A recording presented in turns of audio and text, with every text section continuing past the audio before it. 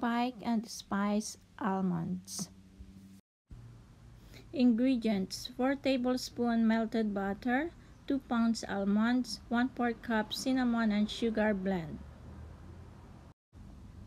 Additional seasonings options: 1/4 cup seasoned salt with 1 tablespoon curry powder, 1/4 cup sugar with 2 tablespoons vanilla, 1/4 cup salt with 2 tablespoons hot sauce, 1/4 cup spice rum, then roll in 1/4 cup brown sugar, and 1/4 cup taco seasonings.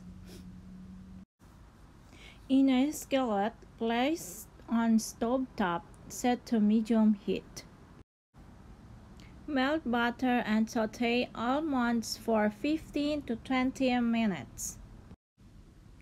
Remove from the stove top.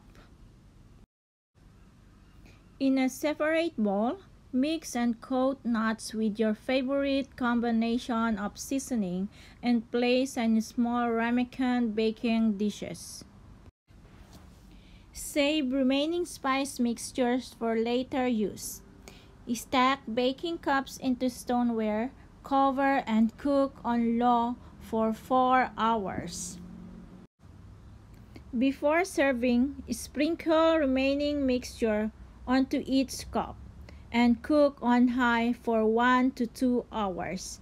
Thank you for watching and have a good day.